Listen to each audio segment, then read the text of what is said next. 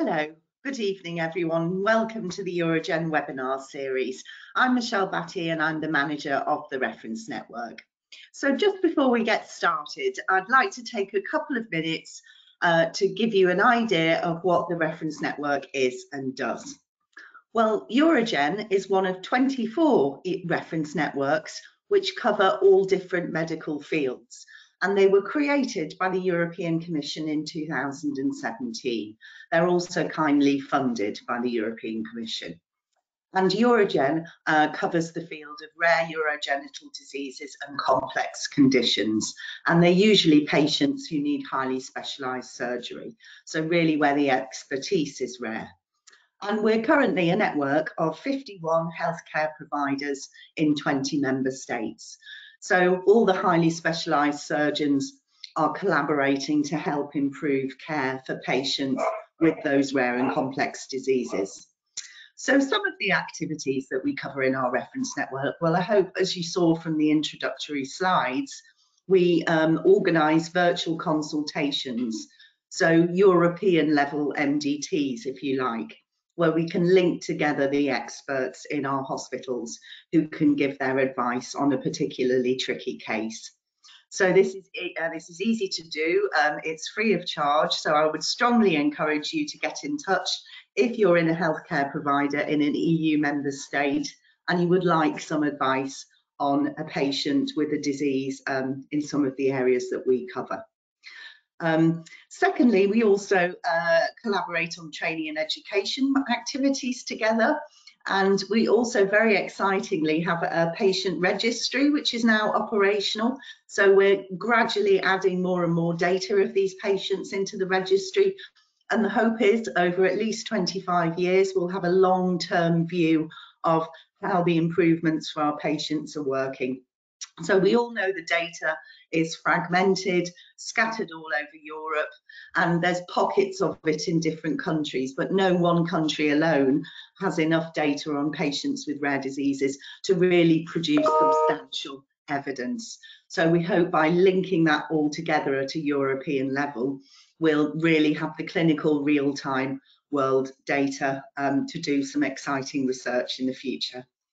And the other thing we do is collaborate on clinical guidelines and clinical decision support tools, again, in our areas. So that's what we do. Please don't hesitate to get in touch if you are at all interested. And then now, tonight's webinar is on urological issues in anorectal malformations, and it's part of our special colorectal series of the webinars. And they're produced in collaboration with another ERN, ERNICA, and also with some of our supporting partners, the ARM-Net and also the European Paediatric Surgeons Association. So we're very grateful to them for collaborating with us. So tonight, it's a great honour. We first of all have a recorded presentation from Dr. Liesbeth de Wall, and she's a paediatric urologist in Radboud University Medical Centre.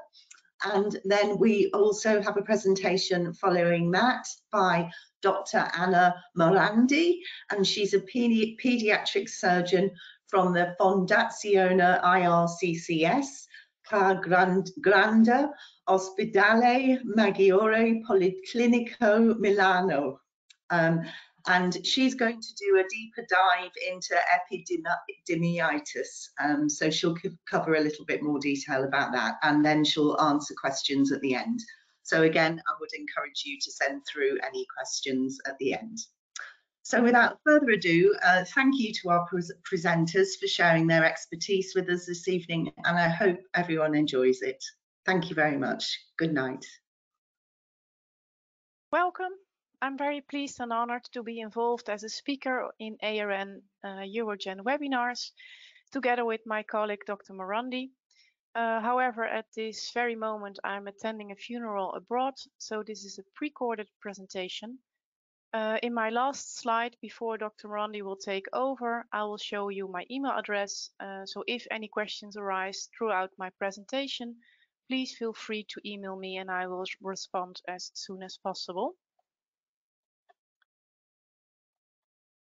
There are no conflicts of interest. During this webinar, several topics will be presented. I'll discuss the incidence of urological anomalies in patients with ARM, the screening methods used, and the outcomes of implementation in daily practice based on recent publication on this topic. We'll also discuss lower urinary tract dysfunction and sexual dysfunction on the long term in patients corrected for ARM in infancy, and we'll talk about urological anomalies in patients with Hirschsprung. Dr. Morandi will discuss the association between ARM and epidemiorrheitis and focusing on possible risk factors and the results from the ARM-Net consortium.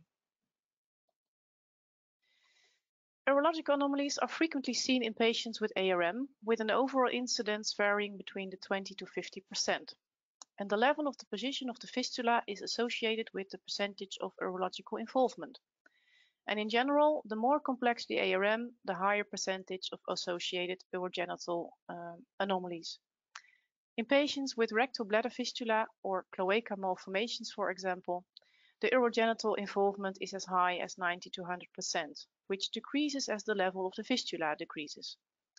And like shown in the figure, in girls with cloacal malformation, urinary retention is likely to occur due to hydrometocolpus, which should be taken care of immediately after birth. Ultrasound will show a distended vagina which contains urine and bilateral urethral obstruction at the level of the trigone. And we also know that hydrometocolpus is associated with reduced fertility on the long term due to infection and scarring.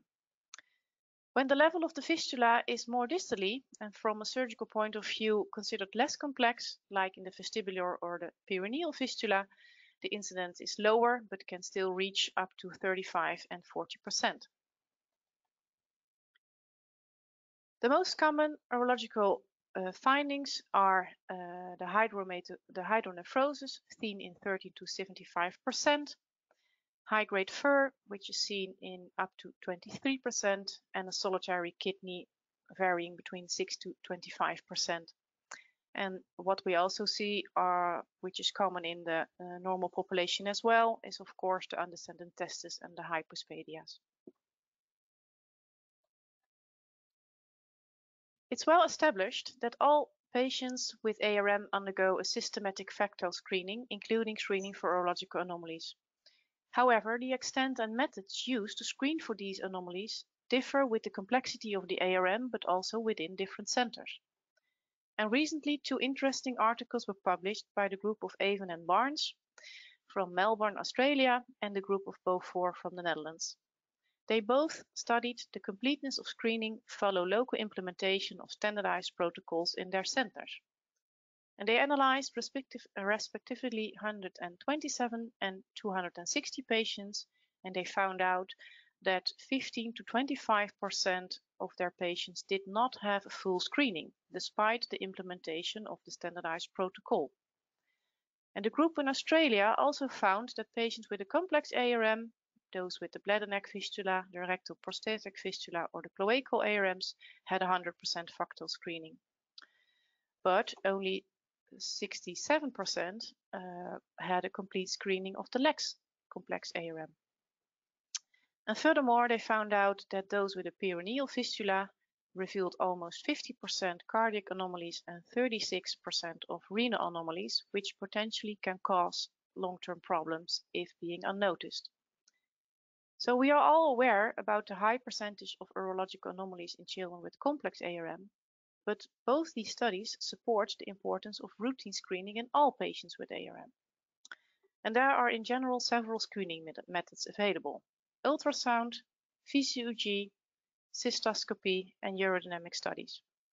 And in the next slides, I will present the case and try to discuss reasons to do either one or two or more of those screening methods. So I would like to present a girl born after gestational age of 39 weeks. It's the first child of this mother, and she had a good start. After birth, a physical examination revealed an ARM with a vestibular fistula. On further physical examination, no abnormalities were seen, and a nasogastric tube was placed without any problems. She was able to pass her meconium within 24 hours, and with calibration aid, the fistula was easy to pass. So at that time, no colostomy was given and parents were thought to calibrate twice, and she was planned for absorb later on. Here are the results of her cocktail screening. We see the ultrasound of the kidneys and the bladder, and both kidneys show a normal aspect with normal length and no dilation of the phylum or calyces. What's nice to see in these pictures is the very clear corticomedullary differentiation, with the medulla containing a lot of water as the collecting tubes of the nephrons are localized here. On ultrasound, therefore, it's more echogenic and it's easily mistaken for dilated calyces by inexperienced sonographists. The bladder in this child had a normal aspect without ureters visible behind the bladder, and the ultrasound of the spinal cord showed a normal position without signs of tethering. In addition, an X-ray of the sacrum and the spine were made. A normal aspect was seen of the thoracic spine and the ribs. The lumbar region was a little bit more difficult to interpret because of the enteral air, and the sacral X-ray showed a hypoplasia of S3 and S2. So I would like the audience to take a brief moment, and I would like to know whether you would do a VCUG or not, and to think about the argumentations whether to perform or not to perform a VCUG for yourself.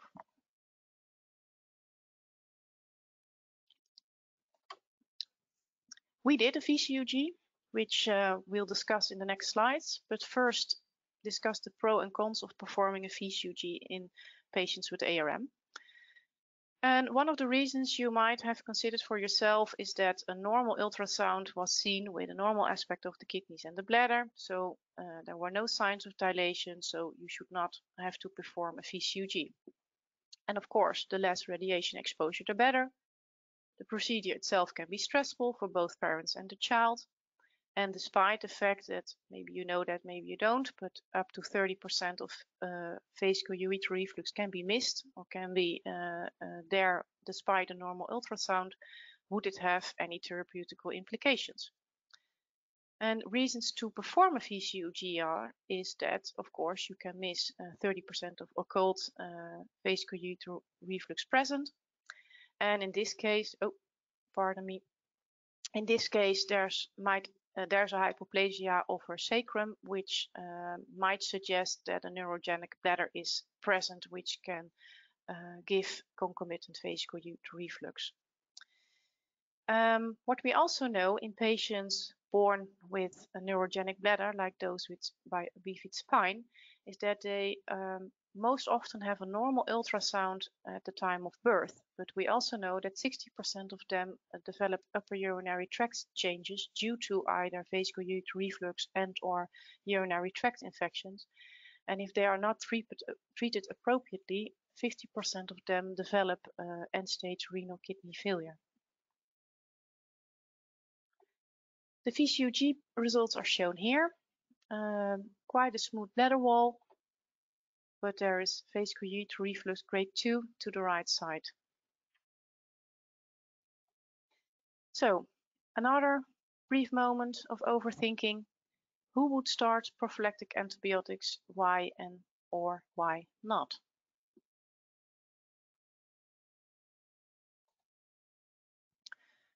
Arguments in favor of antibiotics are the young age, the female gender, the vestibular fistula, which makes her more vulnerable for UTI, and the question that we do not really know whether or not she's having a neurogenic bladder yet. Arguments against antibiotics are the grade 2 vesico-ureteral reflux, the fact that the VCUG was done after the PSAR procedure, I didn't mention that, but it was the case, which of course made her less vulnerable for UTI because of closure of the fistula, and the outcomes of the Cochrane trial published in 2019, where their conclusion is that long-term antibiotics did not protect the kidneys from scarring due to UTI. However, the methodological design of most studies in this review and the literature are questionable, and lack of robust randomized controlled trial limits the strength of their conclusions. So up till now in our urological guidelines, we give prophylactic antibiotics in patients with high risk factors, like those with a young age, high-grade vesico-ureteral reflux, but also in females and those with neurogenic bladder or lower urinary tract dysfunction.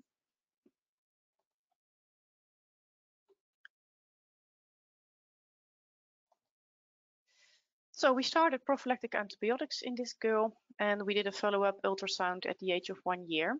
And like shown, there are no anomalies seen, normal kidneys, no dilation, and a smooth bladder wall. Meanwhile, she was doing fine. There were no signs of lower urinary tract dysfunction, and she didn't develop any UTIs in between. But parents were reluctant to give antibiotics for a long term, so we repeated the VCUG. And as you can see, the aspect of the bladder wall at the time of the VCUG at birth, it changed dramatically at the time of the VCUG at 1 year's age with a lot of trabeculation, which confirms the diagnosis of, or at least the susceptibility of a neurogenic bladder, which was confirmed in her with urodynamic studies. So we started intermediate catheterization and antimuscarinic treatment. So this case shows us that we always have to be aware for development of neurogenic bladder in patients with ARM and spinal anomalies despite a normal ultrasound at the start. So we have to do a proper follow-up, and I think patients with a spinal anomaly also always deserve a VCUG and a regular follow-up by a pediatric urologist. As previously mentioned, vesico-ureteral reflux is a common finding in patients with ARM, and especially high-grade vesico-ureteral reflux is associated with additional risk for fibral UTIs and subsequent renal scarring, hypertension, and of course, ultimately renal failure. So therefore, it's interesting to see if screening for vesico-ureteral reflux in the first place is regularly performed throughout the expertise centers in Europe. And this slide presents the results of a study performed in 27 centers across 11 European countries, all connected to the ARM-Net consortium, and a total of 2,500 patients were included for analysis.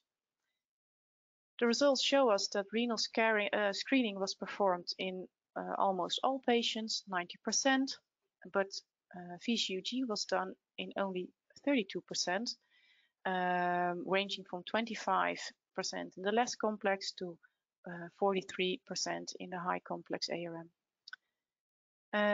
In addition, there was a large variation in whether or not the VCUG was performed in the first place, and it differed across the participating centers from 6% to 55%.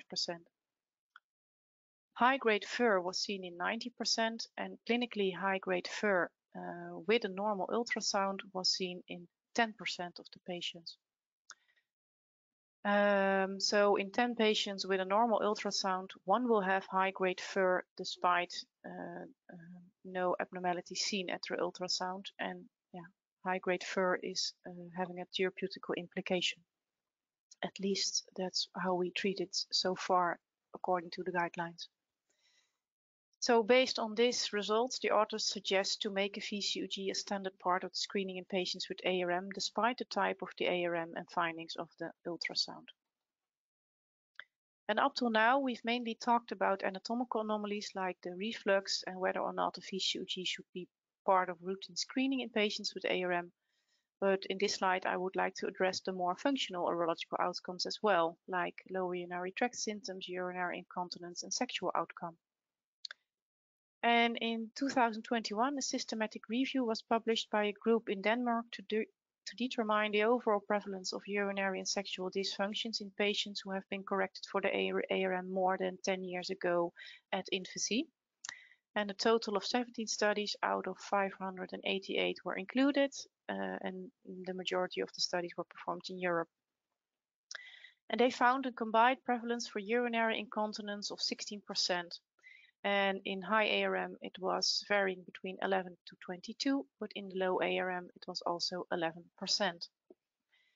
Lower urinary tract symptoms, either due or not due to a neurogenic bladder, was seen in 36%, And there was one study where they reported LUTs with or without the presence or absence of spinal anomalies, and they found LUTs present in 85% of the patients with spinal anomalies and 65% without spinal anomalies.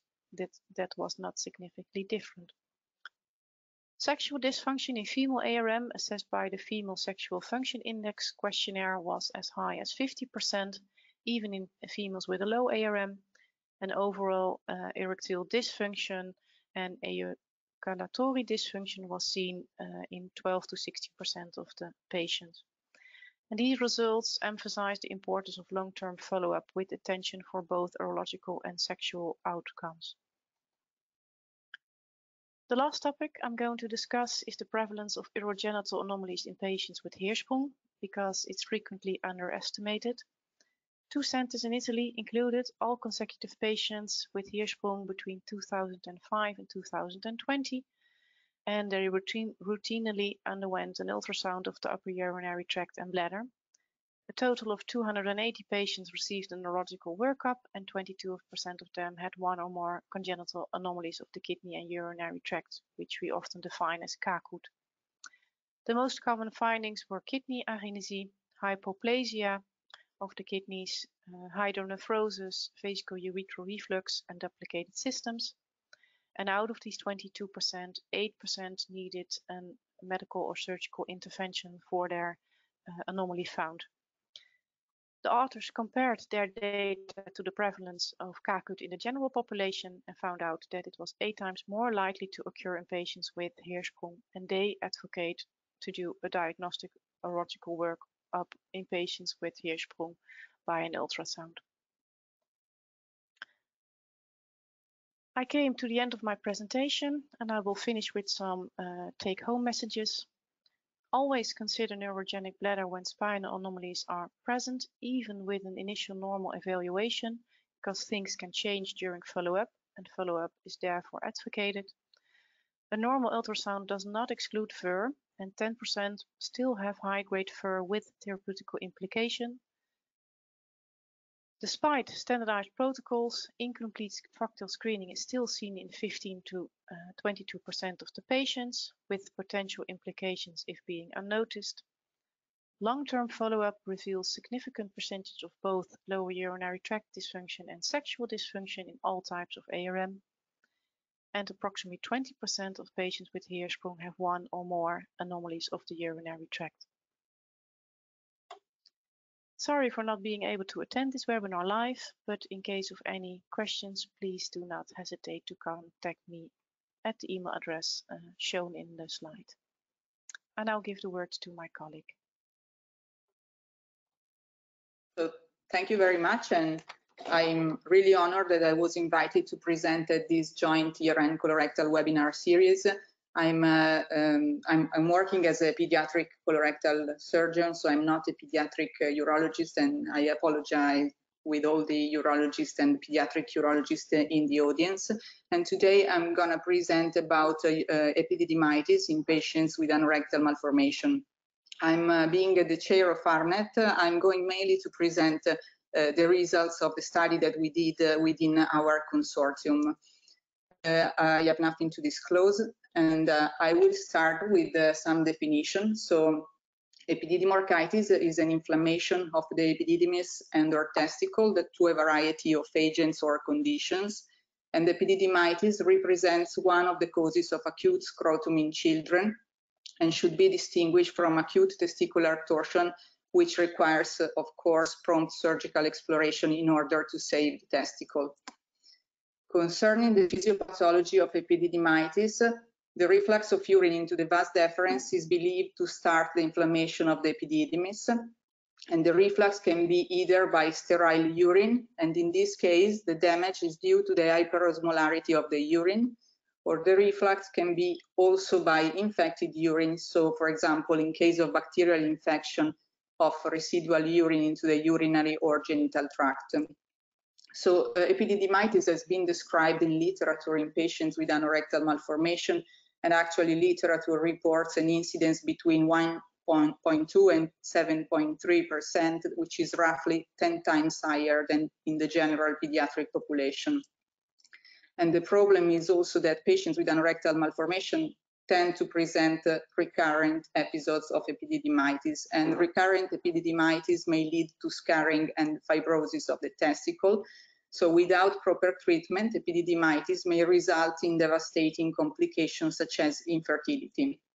However, the exact etiology and the optimal management in patients with anorectal malformation are still not defined, and only few studies have been published in literature focusing on the association of anorectal malformation and epididymitis, and these studies are mainly restricted to case reports and short series.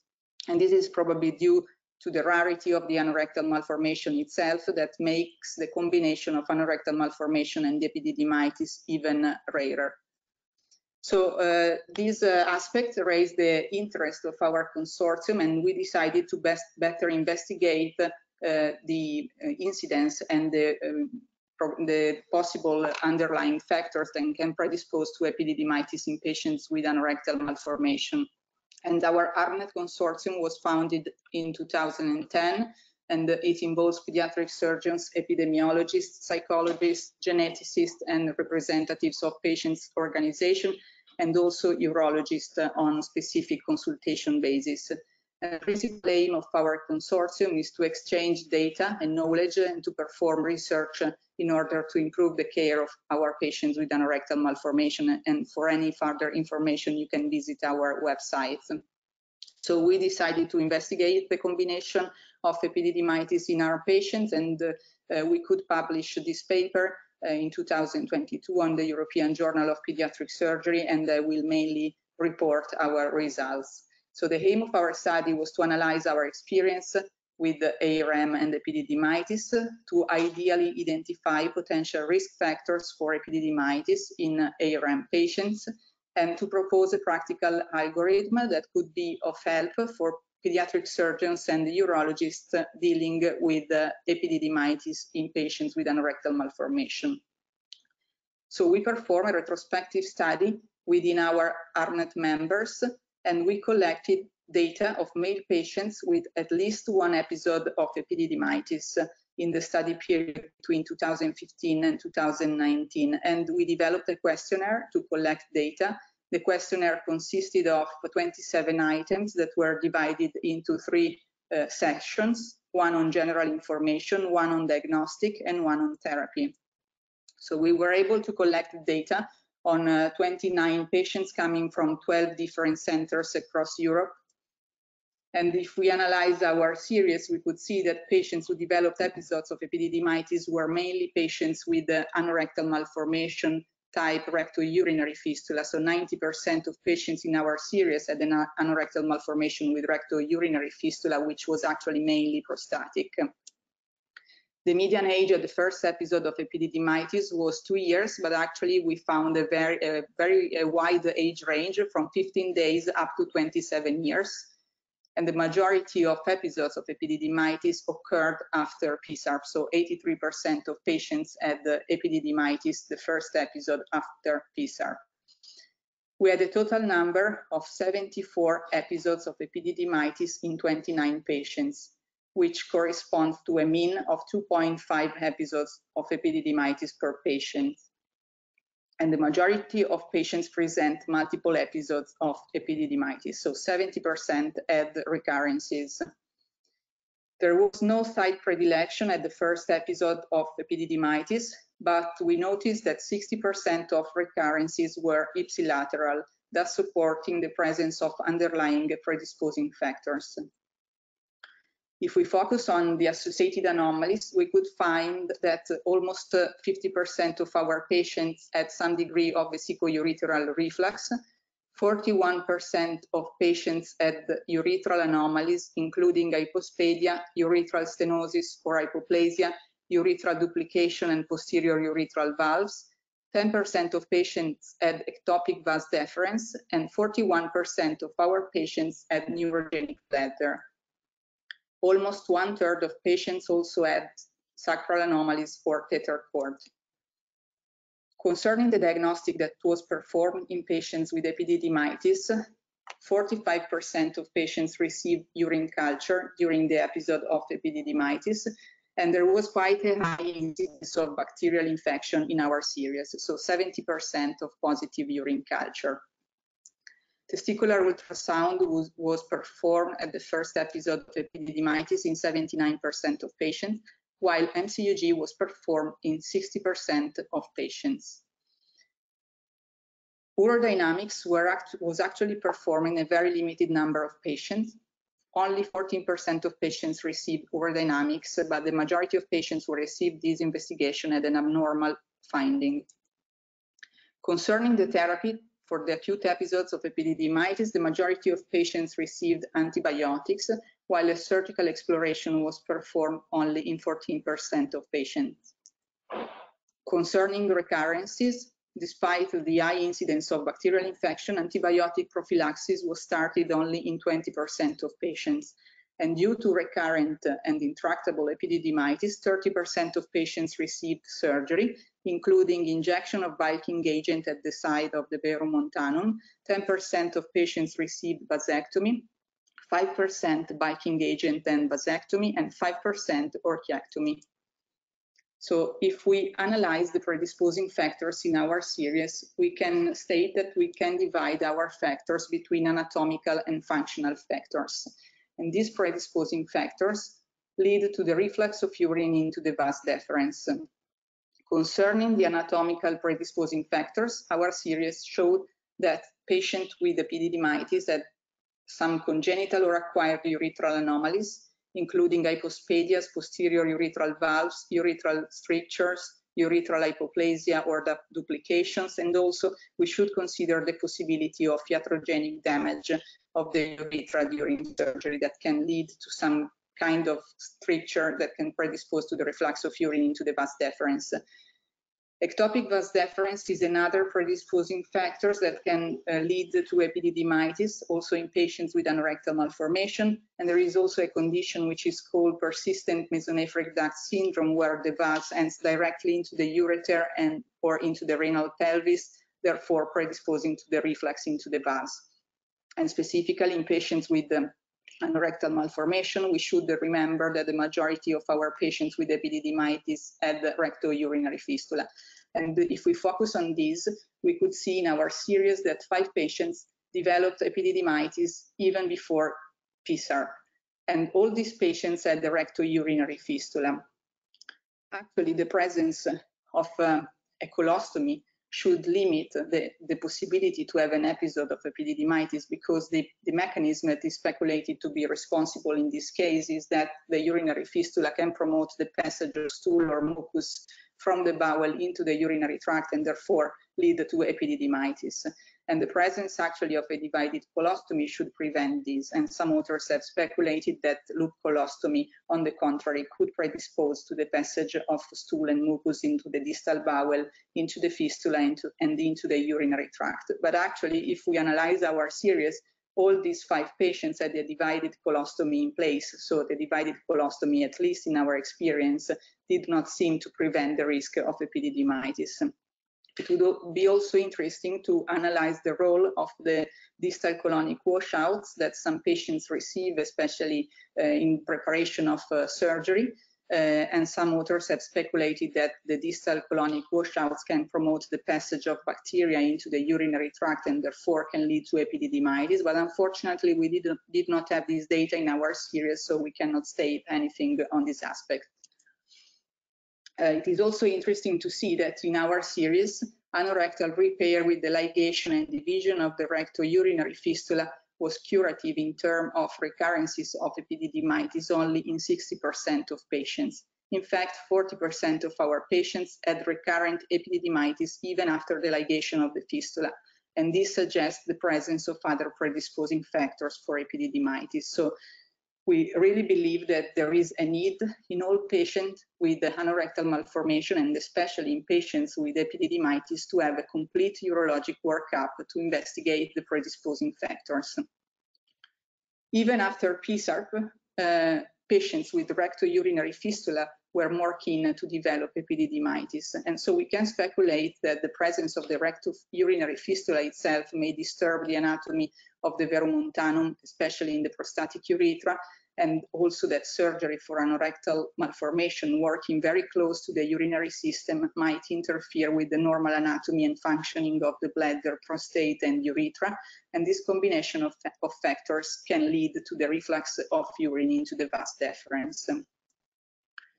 We also have functional predisposing factors that can lead to epididymitis, and these include, and have been shown in our series, neurogenic bladder and lower urinary tract dysfunction with high voiding pressures, or the trusor sphincter dyssynergia with voiding dysfunctions. And our patient, 50% of our patients presented associated vesico-urethral reflux, and we can also consider vesico-urethral reflux as an indirect expression of voiding dysfunctions.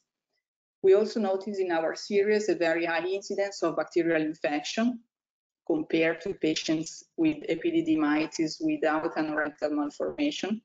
Analyzing our series, we could see that in the acute episode of epididymitis, the majority of patients receive analgesics, but at the same time they receive antibiotics. And due to the high incidence of bacterial infection, we suggest and we encourage to perform urine cultures to adequately use the antibiotics. We all know that the time of presentation, in case, of course, of acute scrotum, is very important to rule out testicular torsion.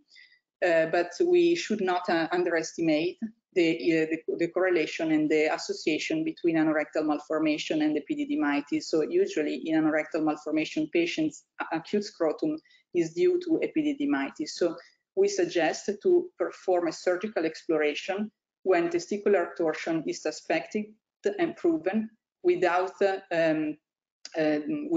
taking into account the possibility that the acute scrotum is due to epididymitis. And we believe that it is also important to avoid unnecessary surgery in patients with anorectal malformation who already received many interventions. In case of recurrent epididymitis, we suggest to consider antibiotic prophylaxis, as we have noticed this high incidence of bacterial infection. And the most important thing is actually to investigate for underlying risk factors, and as mentioned before. So we strongly suggest to perform a complete urologic workup to elucidate the etiology, so to identify potential anatomical or functional predisposing factors, to treat them, and as final aim to prevent and minimize the risks of recurrences. Our series, in fact, revealed that actually a complete urologic workup was performed in a very limited number of patients. And so our study shows that there is a quite high variability in strategies between different European centers, and this definitely calls for standardization of care. We should not forget that the recurrences of epididymitis can lead to repeated inflammation that can lead to fibrosis and scarring of the testicle and the epididymis, and this destroy the spermatogenic cells. And in fact, in literature, 20% of male infertility has been ascribed to epididymitis. In order to be of help for the pediatric surgeons and for the pediatric urologists, but as well to adult urologists, we decided to develop a diagnostic and therapeutic algorithm. So in case we have a first episode of epididymitis in a patient with anorectal malformation, if this occurs before PSARP, we should investigate if the patient has a recto-urinary fistula, which is of course a type of anorectal malformation, and definitely we need to divide the fistula. This can lead only in a limited portion of patients to a resolution of the further episodes, but we have seen in our series that epididymitis can be recurrent even after the ligation of the fistula. So in this specific category of patient, we definitely need a complete urologic workup to investigate associated risk factors. And this is also true for patients who do not have a recto-urinary fistula, or for patients who develop epididymitis after PSARP. So we suggest to consider antibiotic prophylaxis and to start a complete urologic workup that should include a kidney ultrasound, but at the same time it should be considered to perform a kidney scintigraphy if deemed necessary, an MCUG and urodynamics, and we should also consider to perform endoscopy to better investigate for anatomical factors. So if we find a persistent urinary fistula, we definitely need to do a redo surgery and to ligate the fistula again. If we see that there is an ectopic vas deferens, we need to treat it with endoscopy or with a surgical treatment. In case of urethral anomalies, for example, in case of strictures, we need to treat and to relieve the stricture to prevent the reflux of urine into the vas deferens. And of course, in case of neurogenic bladder, we need to treat it with the medical and surgical treatment if it is necessary. And we suggest to consider only in case of persistent and intractable epididymitis despite the complete urologic workup, to consider vas clipping or vas transection to protect the testicle from fibrosis and scarring. So the take-home messages of my presentation are that recurring epididymitis may lead to devastating complications such as infertility, and a complete urologic workup is therefore necessary to elucidate the etiology and minimize the risks. A clear collaboration between urologists and pediatric surgeons is needed in the multidisciplinary teams for the care of our patients with anorectal malformation. Thank you very much, and I'm happy to answer any question. Thank you, Anna. So just in case anybody's worried, Lucy's voice hasn't changed. I'm just taking over because she had to leave. If you have any questions to ask, please send them through now. As we obviously mentioned in the beginning of Dr. de Wall's presentation, if you have questions specifically on that presentation, you hopefully maybe noted down her email address. You can obviously send them there. If you want to send them through the chat here, you can please do that, but please, it'd be helpful to note them as for Dr. de Wall. If you do that, otherwise, if you have questions for Dr. Morandi, please send them through now. Just give you a couple of moments to start doing that. Just a few other notices while we wait for those. So this webinar is accredited. If you want to claim the accreditation points, please ensure you fill in the survey, which will be sent out straight after the session ends. Anybody would like everybody to fill that in as well, please, because it's useful to have the feedback. It's slightly changed now from what it was previously to accommodate the accreditation.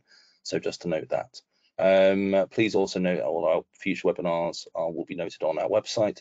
So please have a look at that if you want to see which sessions are coming up, particularly on our colorectal series. Anything else I need to say? I think that's it for now. Just remember that the webinar has been recorded, so you'll be able to watch anything back again tomorrow or straight after the session. Actually, if you use the same joining link you used to come into this, we'll also send out a new link tomorrow to a slightly tidied up version of the webinar. Okay, so we've got one question coming through. I will pass this on to you, Anna, if that's okay. Hopefully you're able to see it. You should see questions now on the side. Yeah, I can see the question, which is for how long do you recommend antibiotic prophylaxis in children with epididymitis and anorectal malformation? And this is a very good question. Unfortunately, we don't have a correct or a clear answer to this. What we do in our center is to start the antibiotic prophylaxis and to follow the patient, of course, during time. And it depends on what we found in the urologic workup. If we have a clear answer that we have a predisposing factor, an anatomical predisposing factor, and we treat it and we think we solve the problem, then we decide to stop the prophylaxis. But if we don't have a clear answer on this, or if we don't really identify the anatomical or functional predisposing factors, we prefer to continue the prophylaxis even longer. Okay, no other questions yet. We'll give everyone like a few more seconds. So just wait for those. Okay, I think. Of course, anybody thinks of another one's just come through, so I'll send this on.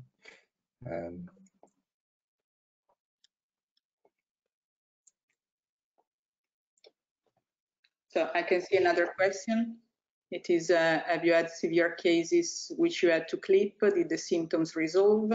To answer this question, we have a few patients in our series within ARM-Net that receive VAS clipping or transaction, as I show in the presentation, and we don't have long follow-up, but by the time we did the study, there were no recurrences, and it is speculated if to put a clip or divide and transact the VAS. Actually, the clip is easier to reverse, and so the literature normally suggests to do it. But of course, you prevent the reflux into the VAS, and you protect the testicle by doing this. Okay. So as well, we'll just wait if anybody wants to ask anything else. Give you another 30 seconds or so to ask. So we'll let a question come through. I'll just say, if anybody thinks of questions afterwards, you can still send those through. Either you'll have mine and Lucy's email address, so you can send them through there, or if anybody's watching this later on YouTube, please put them into YouTube comments. We do monitor those, so we will then pass them on at a later date. So another question that's come through. So usually, when will epididymitis happen after anoplasty? As we show in our series, we had a quite wide age range at the first episode of epididymitis. Some patients had epididymitis very early, before PSARP, as I said, but some patients, for example, had the first episode of epididymitis at 25 or 27 years of life. So there is not a specific timing, and it can happen in the entire life. I mean, especially to patients who previously had a rectourinary fistula. Okay, thank you. Okay, so anybody else? I'll give you another few seconds if anybody wants to ask anything. So otherwise, we'll you can ask questions later on. Just a reminder again, we'll send out the details tomorrow of the direct links to all registrants. A reminder, please fill in the survey if you can. The question from Alex. It's coming through now. Any experience with deflux to the VAS opening? Yes, we had experience within the ARM-Net consortium, and this was also useful to prevent the reflux. We have few patients that received deflux at the side of the veromontanum, but this, of course, is helpful and is less invasive than clipping the VAS or transecting it. So it's a good solution. Okay. Alex says thank you for that answer. Okay, I'm going to give everyone a few more seconds, and then otherwise we will call this bring this to an end. Everyone's typing quickly if they want to.